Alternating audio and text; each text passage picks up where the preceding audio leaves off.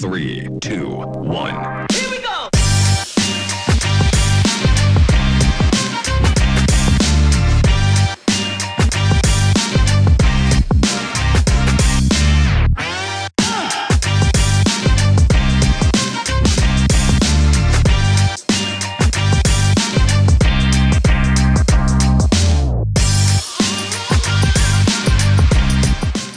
What's going on, Spartans? It's your boy Mikey back with another Spartan Times episode. For this episode, you already know the vibes. We got a lot going on. So without further ado, let's get into the episode. For the first topic, we have controversial food opinions made by Brandon. My hot take, sushi is better than anything. But we have controversial food opinions made by Brandon. Let's get into it. What's up, Spartans? Do you guys have any hot takes on food? Because I know I do. But you'll have to wait till the end of the video to see that. Let's see what other Spartans have to say. It's Dominic Munoz. My food hot takes are pineapple does belong on pizza. I know that's basic, but this is it right here. This is the big one. Taco Bell is the best Mexican food there ever is. I promise. You guys can get mad. Look, this guy's already getting mad. I know there's people in the class that are getting mad. Look, Caleb. You're wrong. You're wrong. It's the best Mexican fast food there is. Maybe in America, I'm being honest. These guys are freaking out behind the camera. You got to see this. Okay. Anyway, that was my hot take. American fast food? That was my hot take. Don't kill me, please. Have a go. My food hot take is that In-N-Out is better than Whataburger because Whataburger burgers are trash. Put lemon on your fruit. It's never gonna taste bad if you put lemon on your fruit. Just do it. And putting tahini on fruit, it's pretty good. But really try lemon on your fruit. Oh, sugar in your spaghetti. Sugar in your spaghetti. Heat it up. Put sugar in your spaghetti. I kid you not. Like, I know you're probably thinking like, oh, that's weird. That's like elf. No, it's good. Try it. Don't bunk it till you try it. Okay, one more thing. Putting hot sauce on your burgers, on your eggs. Hot sauce will never be bad on anything. You know that song, I got hot sauce in my bag, swag. I got hot sauce in my bag because I want it on my burger. Okay? And that's all I gotta say. So what's your controversial take on food? I think my controversial take, I hate to admit it, guys, but I used to really like Speedy's Pizza until I saw that Roach video on FitFam, and then it just ruined it for me. But up until that point, fire. Really? Yeah, man. I don't like Speedy's pizza. Speedy's is horrible. It was just convenient. It was right there, and they would make good pizza, man. And then I saw the Roaches, and I was like, that's where the flavor came from. That's where the flavor came from. All right. Well, thank you very much, man. Extra protein, guys. All right, so my food hot takes are: one, I actually like pickles and peanut butter. I think it's an... You guys have really weird hot takes, but my hot take is that Boss is better than Chick-fil-A. But anyways, I'll see you guys in the next video. And all that food got me hungry just thinking about it. Now look, do any of you want to get into computer skills, maybe some technology skills? We have an IT promo coming up from Angel. Let's check it out. What's up, Spartans? Hope y'all are doing good today. Did you guys know that we actually have an IT course here at Pebble Hills High School? Well, if you guys didn't know, here's Mr. Morales with some more info on the class. Hi, my name is Robert Morales. I'm the IT teacher for the Computer Network System endorsement here at Pebble Hills High School. Our endorsement consists of 4 courses. The freshman course is Principles of IT, which is an introductory course for students to learn general computer use and maintenance.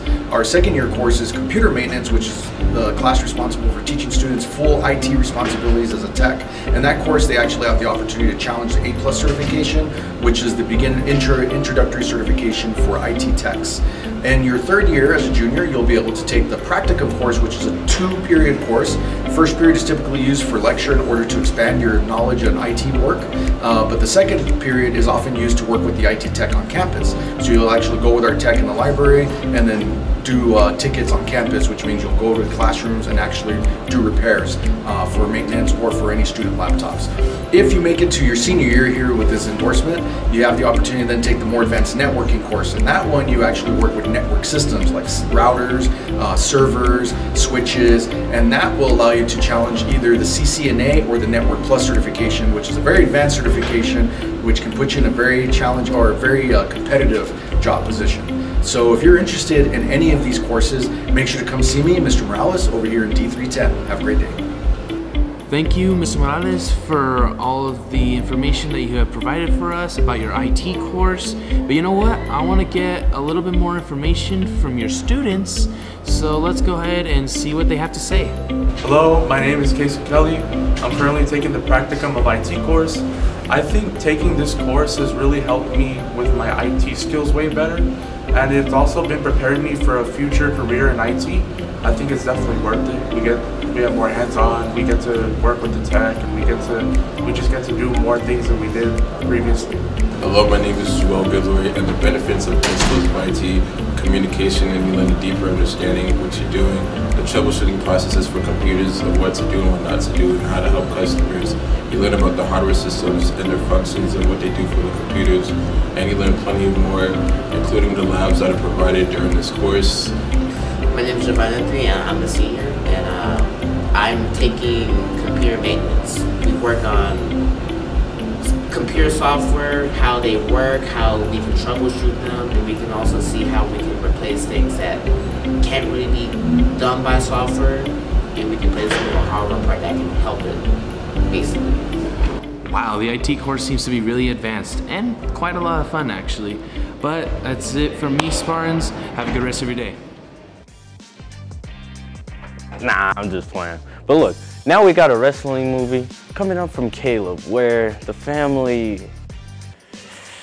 You know what? I'll let Caleb explain that. Let's get into it. Ever since I was a child, people said my family was cursed. Mom tried to protect us with God. Pop tried to protect us with wrestling. He said if we were the toughest, the strongest, nothing could ever hurt us. I believed him. We all did. What's good, Spartans? And today, I'm going to be talking about a movie I've been dying to talk about since I first saw it, and that's The Iron Claw. The movie is starring Zac Efron, Lily James, Holt McCanley, Jeremy Allen White, Stanley Simmons, Harris Dickinson. You don't know who, but Dom, if you want, because you haven't seen the movie yet, you are free to cover your ears. You are free to walk away. Walk away because Dom wants to see this movie. I'm surprised he hasn't seen this movie. I told him to watch the movie. I told him. So the three scenes that did make me cry were one, the Christmas scene. Now, by the way, in these scenes, two of the brothers are already dead. In the Christmas scene, when Carrie gets his dad a gun and the dad doesn't want to shoot the gun, Carrie's like meltdown. Ooh, you can't hear me, right, Don? You promise? Yeah, that scene made me cry. And then there was after Carrie shot himself in the heart, and Kevin was carrying his body. Oh my God, I'm tearing up just thinking about it. And laid him on the dinner table and was like, "I love you, Carrie," and kissed his brother. That got me. And then the afterlife where Carrie meets his oldest brother who died when he was 7. And then Kevin is outside of all that, Kevin's just seeing his brother, or no, not seeing his sons play football, and he's crying, and his brothers are like, you're not brothers, well, this is why I keep confusing them. His sons are like, why are you crying? He's like, because I used to be a brother, and now I'm not a brother anymore. And they're like, we'll be your brothers, Daddy. We'll be your brothers. And they're like, it's okay, I cry too. Wow. That got me. Dom, you're free to come back. But those are the scenes that made me tear up. Dom. He's like, I used to be a brother. Now I'm not a brother anymore. And Mike, he just wanted to be a cameraman. He wanted to do what we do, and he was forced into this. I might actually cry on camera. No, keep rolling. This is good content. Keep rolling. People are gonna say, "Oh, you were crying in the Spartan Times." Heck yeah, I was. The dad and Kevin is like, "You didn't take care of him," and the dad's like, "He called you and you didn't take care of him," and I'm like, I hate the dad, man. And David, he was like, oh, I'm gonna be an uncle to Kevin. And then oh my god. The notes too, like the notes that, because cover your ears, Dom. Cover your ears. Again, he hasn't seen the movie. After a brother dies, they do these notes that they wrote before they died, and they have them narrated. Dom, you're free to come back. Dom. They narrate it, and it's just so sad. I just realized like 5 people are watching me cry right now. I have classes with a few of these people who are watching me cry. I can't wait to see y'all, and then you're gonna be like, oh hey, I saw you crying in the middle of the halls. Right. Yeah, I was. I don't know if you're allowed to say. Are you allowed? Heck right. Darn right.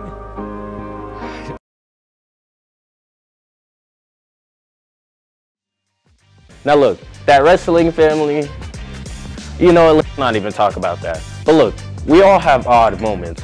But what about historically odd moments? We have weird moments in history from Adia. Let's check it out. Hello everyone, welcome to Weird History. And did you know about the city that danced themselves to death? Strasbourg, France had a history of bad luck, from droughts to famines to seeing ghosts. But in 1518, their bad luck was realized when a woman named Frau Traffier stepped into town square and started dancing. Now obviously, this isn't too weird on its own, but what started to draw people's attention was the fact that she was still dancing hours later, and she even looked a little crazed doing so. She continued to dance for another few days before eventually collapsing from exhaustion. But as soon as she was recovered, she was at it again. And this time, more than 30 people had joined by the end of the week. At a loss for what to do, many thought the best course of action was allowing the dancers to dance their heart out and get it out of their system. So, they arranged centers for the dancers to congregate and had music and paid dancers to accompany the sick. However, this only exacerbated their symptoms, and soon over 400 cases of the sickness had spread, all over parts of France and Germany. Not knowing what else it could be, churches believed that it was the effects of demonic possession, and formed masses and interventions to pray it away. A famous alchemist and physician by the name of Paracelsus took a more practical stance and theorized that the victim's laughing veins could give a ticklish feeling that rose from the limbs to the head, causing their judgment to cloud and make the victim convulse until their blood was calmed. Of course, he said those who were most afflicted were those who participated in voluptuous bodily pleasure, but no one is perfect. The virus eventually came to an end when the sick were taken to a shrine to pray the sickness away. This stopped the spread, and 2 months after the dancing plague had begun, the illness had disappeared. So what caused it? We still don't know, really. The most popular theory is stress-induced hysteria, but this is all speculation. We may never know. But anyways, thank you all for tuning in. I'll see you next time. Now look, that was kind of weird. We have dodgeball coming up from the AV crew, and I love y'all. This will be the last time you'll hear this. I'm your host, and will forever be your host, Mikey, signing off.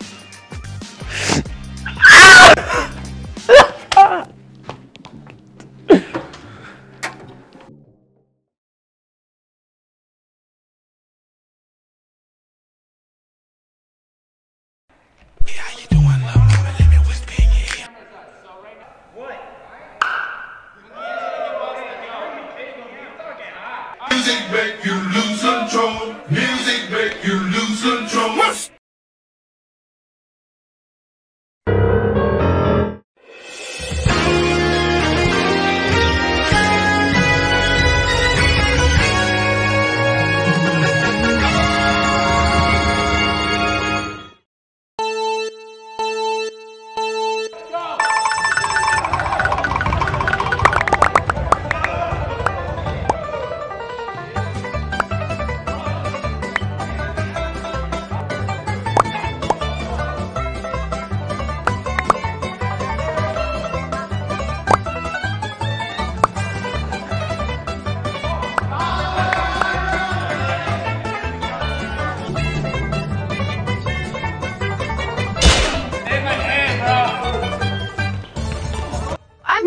princess. John.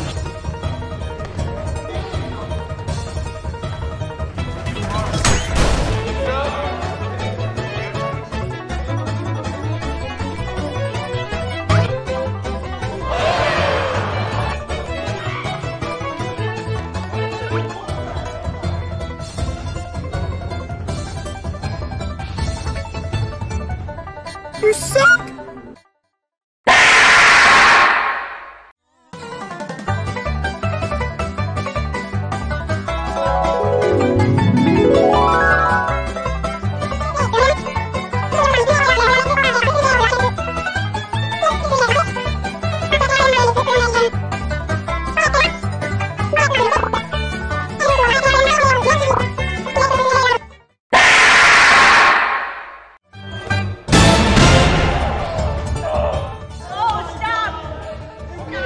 What the Sigma?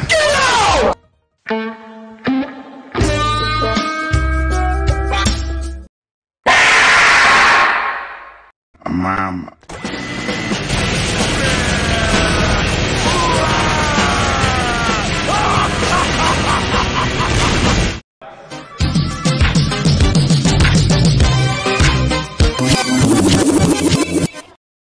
Mom.